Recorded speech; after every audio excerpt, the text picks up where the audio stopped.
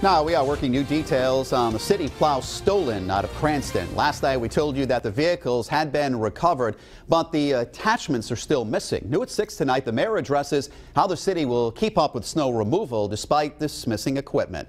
Eyewitness News reporter Kelly Sullivan joins us now live in the newsroom. Well, today we caught up with Mayor Fung, who tells us that the city is working with the school department to make sure that snow removal won't be a problem this winter. Mayor Fung also telling us the police department is continuing to push this investigation forward. Now, within 10 days, a total of 4 city trucks were stolen. All have since been recovered, but the plow equipment was missing off of them.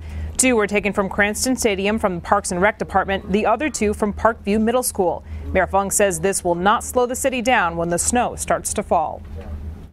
It's not going to slow our process down. You know, we are ready for the snow that's coming. We have our adequate salt piles. We've got other plows, other trucks. In fact, on the city side, we had purchased additional equipment as well, additional trucks, additional 6-wheelers that will help in that snow plowing efforts. And, you know, we're just going to watch the weather forecast and do what we need to do to pitch in and help each other out.